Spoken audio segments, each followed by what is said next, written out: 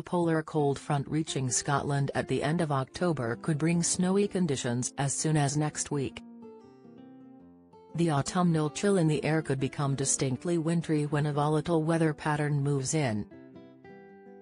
The cold front could plunge temperatures down to 6°C, according to a meteorologist. Early indications for November show snow could fall over high ground in Scotland, according to Jim Dale, senior meteorologist at British Weather Services. It follows Storm Babet's barrage of fierce rain and wind that brought severe flooding and took 7 lives across the UK. Now Scots may be bracing for freezing weather and high winds.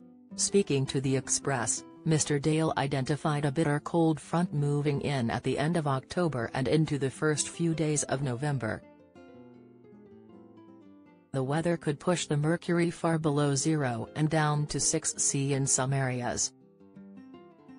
Mr. Dale said, "There are early indications of colder/polar weather moving in early November, at least temporarily. If it confirms, then snow in the Highlands, Grampians, southern uplands, Snowdonia and the Pennine tops is perfectly possible. If that polar air digs in," the forecaster added, northern parts of the UK could see temperatures reach 6°C. He said, at the same time, high winds and then freezing temps may well then ensue as the polar air digs in, the icy conditions being mainly for northern parts of the UK, perhaps a 6°C or so for the Glens. While they constitute a dramatic wintry turn, the meteorologist added these harsh temperatures would only last for a day or so.